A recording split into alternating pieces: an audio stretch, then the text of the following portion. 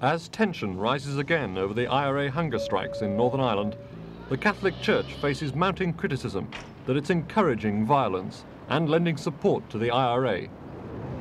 I couldn't live with my own conscience if I were in any way to go out of my way to find some excuse for the murderous campaign of the IRA. Unfortunately and very, very sadly, I think there have been some priests who have tried to find excuses for murder.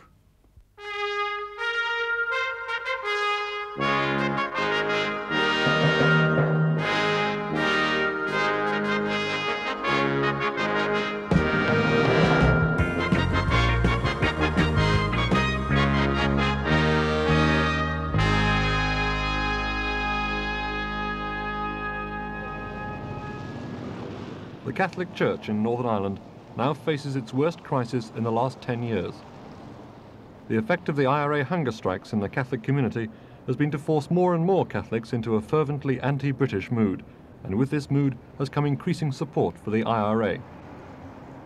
While the Church has continually tried to distance itself from the violent means that the IRA has adopted in order to achieve a united Ireland, the Church's close identification for hundreds of years with the overall aims of Irish nationalism makes its position a very uneasy one.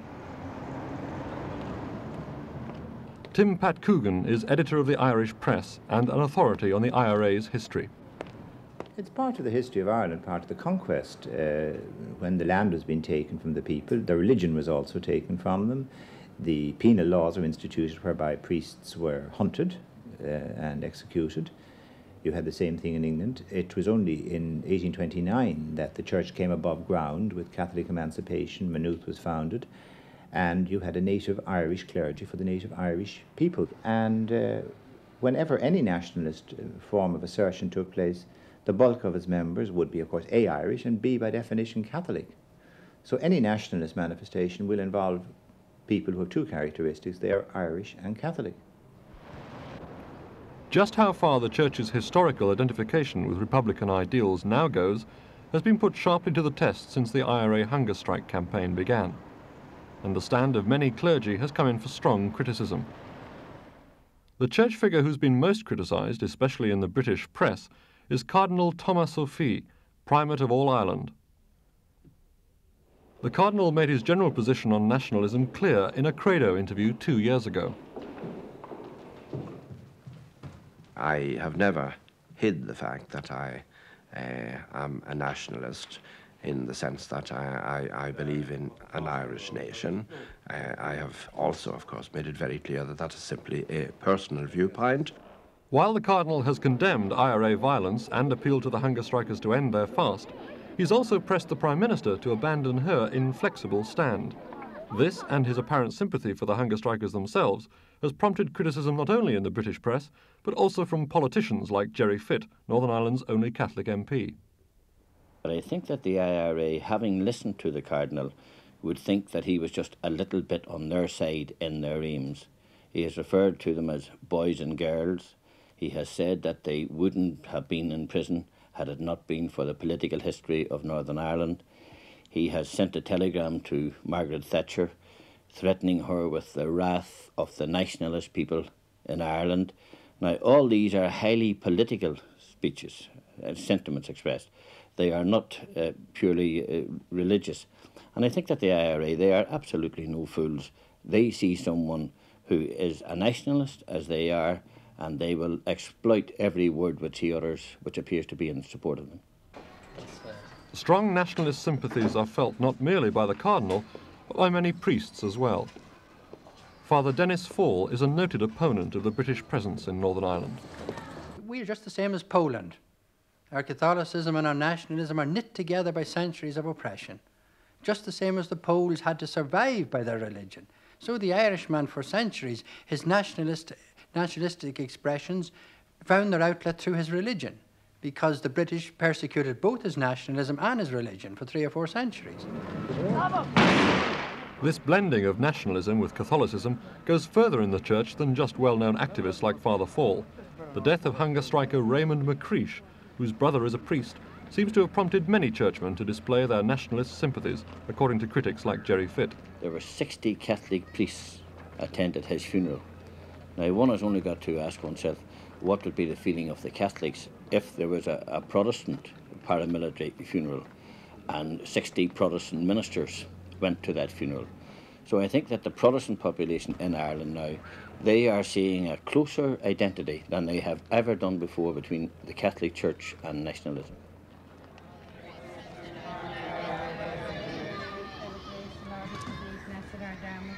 A nightly prayer is said for the IRA hunger strikers in one of Belfast's Catholic ghettos.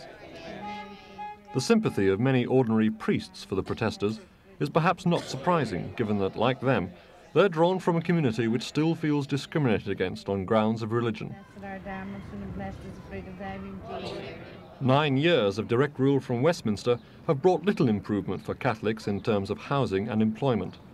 As the recession bites deep into the province, 2/3 of all unemployment in Northern Ireland is still among Catholics, who form only 1/3 of the population.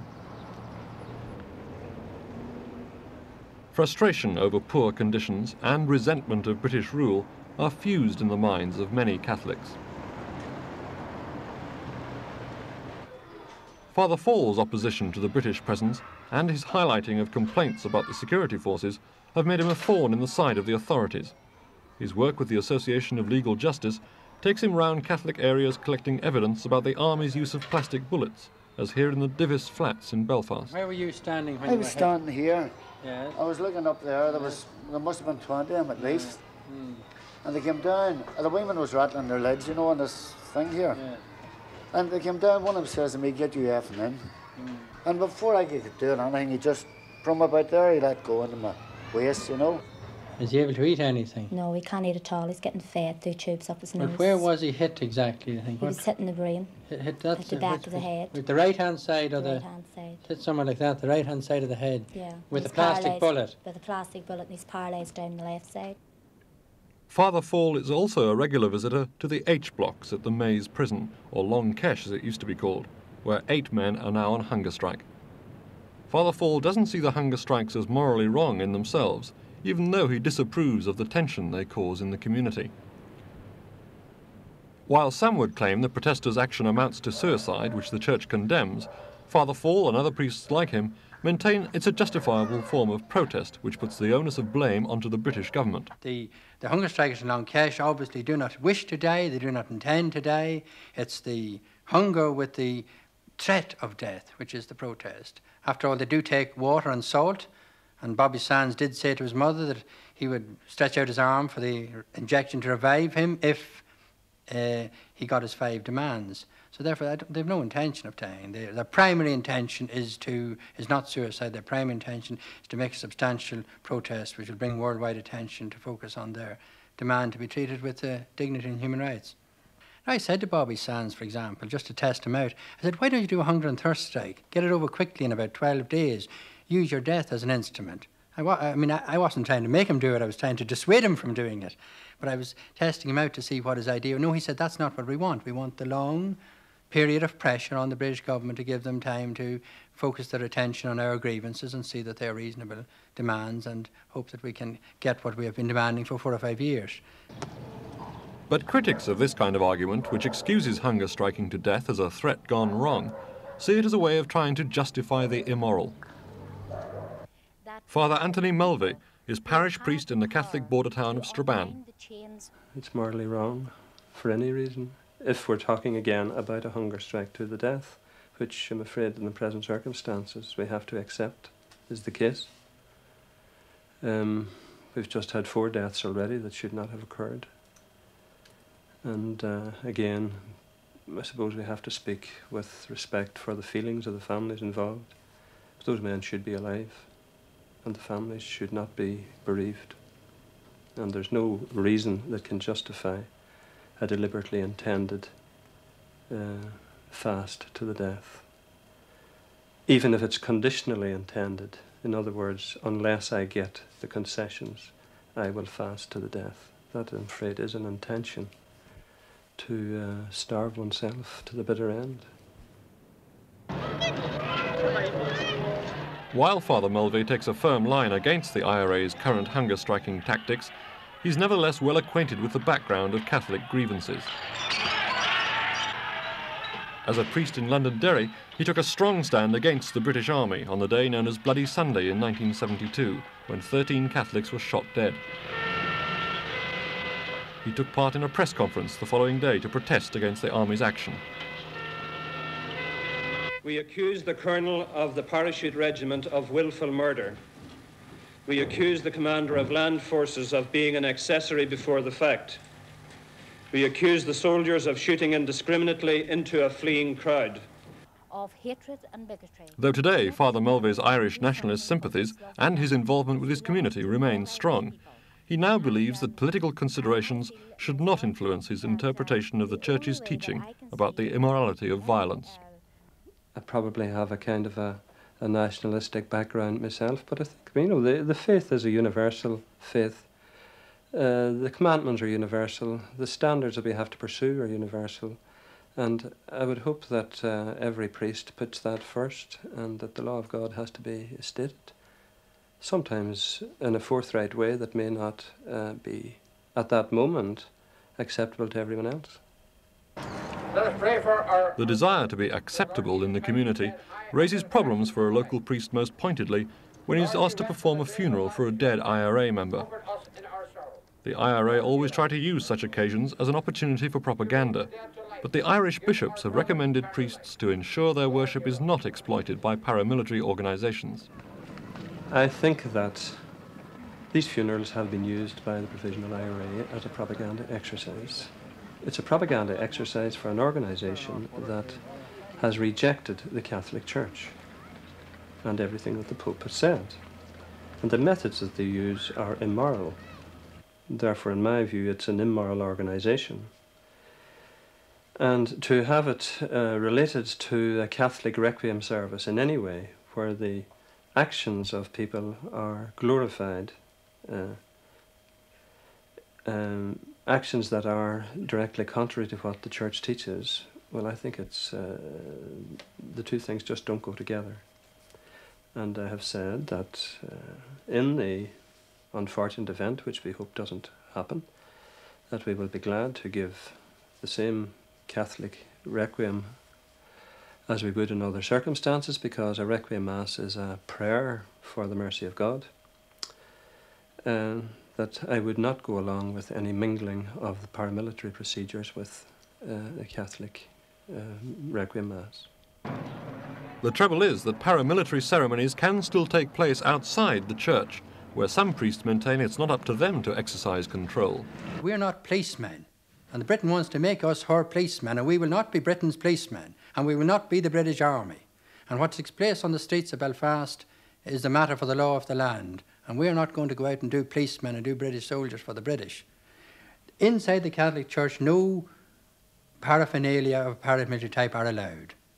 The coffin comes in the door of the church like any other Irishman, and he's put in front of the altar, and the priest says a mass, which is not a thanksgiving service like you have in Westminster Abbey for all your great men, where they blow themselves up, you know, let's say we give thanks for the great life. That's not a Catholic service. We don't give thanks for his great life. We ask God to forgive his sins, to have mercy on his soul, and to give him eternal rest, and to console his relatives who are grieving sorely for him. The parish priest in the Bogside area of Derry faced the reality of deciding whether to give a funeral to Patsy O'Hara, a hunger striker from the ranks of the Irish National Liberation Army, the Republican paramilitary group to the left of the Provisional IRA.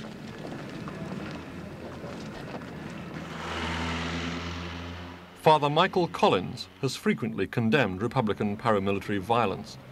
However, even though Patsy O'Hara's family and his organisation wanted a full Republican funeral, as a priest, he still felt he had to give the service, on the grounds he was making a pastoral decision, not a political one. I tried to approach it as not so much the death of a hunger striker or the funeral of a hunger striker, but rather the death of a parishioner. And to see it as death being the important thing rather than the circumstances of death. And trying to see what kind of help could I offer to the people who were most hurt or most affected by this death. Father Collins did make it clear that paramilitary trappings should not be brought into the church. But though he himself feels he had good reason for conducting the funeral as he did, he appreciates that the church could appear to be condoning violence. Undoubtedly, there will be some people who see the church as being somehow supportive of violence. If you see a picture of a funeral, an IRA funeral, with the priest walking at the head of the procession and a line of masked men walking alongside the coffin, then I think inevitably in many people's mind there will be an association created between the two. Those who criticise the church for its ambivalent practice would only really be satisfied if the church disassociated itself entirely from violence by refusing funerals altogether. To Father Fall, though, and others like him, this would be out of the question. I don't think it could be justified theologically. It certainly couldn't be justified pastorally, and I don't think it would have, knowing the Irish as I do, I don't think it would have any effect on them. Put them into a very bad temper, and it would alienate probably hundreds and hundreds of families in that particular parish. Certainly Father Collins's parishioners in the Bogside would have been deeply offended if he'd refused to bury Patsy O'Hara. It's a Christian duty to bury Patsy O'Hara. That's my opinion. If the church here had refused your funeral, what would you have felt? I think it would have turned me. Really turned me. Would you have felt that you would stop going to church? No, I don't think I would have stopped going to church, but I would have had a bit more different ideas about it. The church can't judge, you know. They can't judge Patsy O'Hara, like, you know, that's up to God, like, and we can't say that he was a terrorist, you know. Every Catholic's entitled to a Christian burial. And grant us the peace and unity of your kingdom, where you live forever and ever. The difficulty, then, for the Church is that if it appears too sympathetic to Irish nationalism in the current setting, it offends those who feel that it's compromising the universal Catholic teaching against violence. If it does apply that teaching rigidly, it loses support among those who are frustrated at the current political deadlock in Northern Ireland. And this tension gets deeper each week as one more prisoner joins the protest, raising the emotional temperature and creating a climate for more violence. It's to this wave of emotion that many attribute the election as MP of the IRA hunger striker Bobby Sands and Jerry Fitt's defeat in the local elections. Absolutely no doubt about it that I lost my seat because under no circumstances will I give any support whatsoever to people who are committing murder, to people who are taking away lives, and to people in a very brutal way are even taking away limbs, blowing the arms and legs off people in support of their political objectives. I have made my position quite clear. There has been a great deal of hysteria. The parades and marches that have taken place, the election of Bobby Sands to the Fermanagh South Tyrone constituency, the tremendous publicity and the involvement of a number of priests who have very clearly identified themselves with the aims of the IRA, not with their methods. This has all had a tremendous impact on the Catholic population, and it was quite understandable that I could never have won an election in those circumstances. To avoid the impression that the Church is being pulled into support for the IRA and so compromising its moral principles, some priests feel they must now risk greater unpopularity among Republican sympathisers. I think some of us have to face the fact that we are saying unpopular things, and we may lose for a time the support of people we would prefer to have with us. I think people are worried a bit by the apparent alienation of young people, especially when a blunt truth about the nature of suicide is expressed. Well, you know, just speaking from the experience of 30 years, the apparently alienated will return and will have respect for the Church if it's on a matter of principle, and the integrity of the Church is what will bring them back again to it. And that's why I don't think there should ever be any defaulting, and I wish that people again and again would go back to what the Pope said. And I could see a priest's principal task in the present context as presenting the Pope's words as forcefully as possible so that people will think as Catholics rather maybe than as, for the moment at any rate, emotionally disturbed nationalists. What Father Mulvey wants is for priests to remind people more clearly of the Pope's condemnation when he came to Ireland of all violence, whether it's politically motivated or not. But it's also true that the Pope had another message for politicians. He said it was their duty to find political solutions which removed the grievances from which violence springs. These grievances, say many priests, are certainly not the responsibility of the Church, and until they are removed by some political advance, the Church's power to prevent violence must remain limited.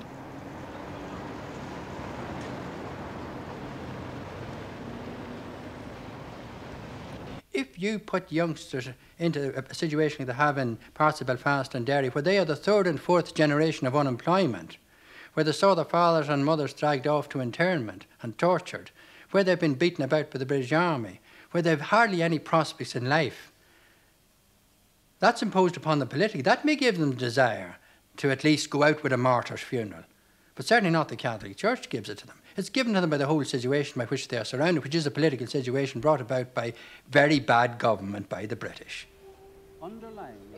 And whatever their other differences, both Father Fall and Father Mulvey agree that if the Church is to be asked to change its attitude, so too should the politicians. To many Catholics, the government's approach to the current crisis appears unnecessarily inflexible. They all wish the hunger strike was over. They all have sympathy for the suffering, the lingering death involved, for the person involved. But they can see that responsibility rests with the people who have instigated this. And certainly they wish also that there would be movement from the government and that there wouldn't be this apparent callous indifference to death. I'm not saying it is callous indifference, but it can easily appear that way. And they wish that there was some movement there. With repeated confrontations on the streets of Northern Ireland, priests' messages against violence have little effect while the province is gripped by its political deadlock.